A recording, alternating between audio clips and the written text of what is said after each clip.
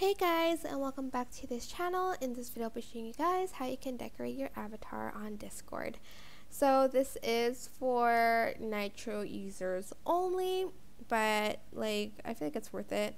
And you are just going to basically select your name here and select edit profile, and here you're just going to select change decoration or remove it if you already have the decoration. I already have the decoration. It also ends on the 10th of May, so it only lasts like a month.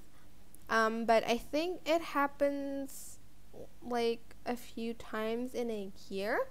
I think it happened like in the end of at the end of last year as well. I'm not quite sure, but I didn't have Nitro before, so I'm just going to select change decoration, and here you can just remove it or select other decorations. We have flowers, we have like these like cute mushrooms, we have like the plants one, the frogs, cats as well here, and there's like one that moves around. I think that one is a dog and this one's a cat. I'm not quite sure what to make. Yeah, it is. And we have, I like these frog ones, they're super cute, but I'm just going to stick with this one. But once you're done, you're just going to select apply, but since I didn't select a new one, you know, I don't need to.